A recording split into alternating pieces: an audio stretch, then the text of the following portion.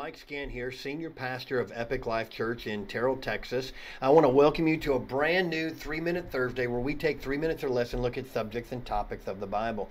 Today we're doing something a little different. We're going to kick off a series, going to last us about 10 weeks, and talking about the 10 Commandments. Today we're going to talk about the very first commandment. Now before we get started, don't forget to subscribe to our page if you haven't done so already. Click that bell icon so that you're reminded of every time a brand new video comes out. And don't forget to like and share this so that we can get the word out about 3-Minute Thursdays and Epic Life Church and all the content that we have available for everyone. So let's take a look at what the very first commandment is that God gives us to do. And it's found in Exodus chapter 20, beginning in verse 1. It says, "And God spoke all of these words, I am the Lord your God who brought you out of Egypt and out of the land of slavery.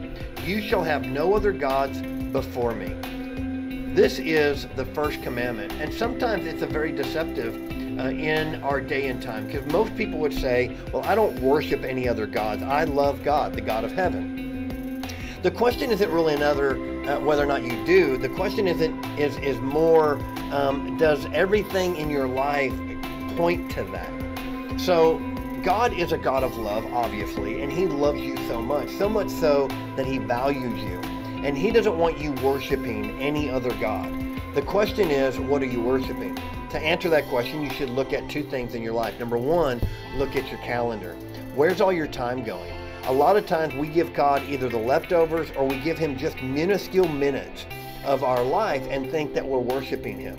So maybe we pray for 10 minutes and we go, see, I spent 10 minutes with God, so therefore, but then we spend, hours upon hours on a computer or on a hobby or a sport or other activities, and we only give God a sliver of the time. The other thing to look at is look at your checkbook.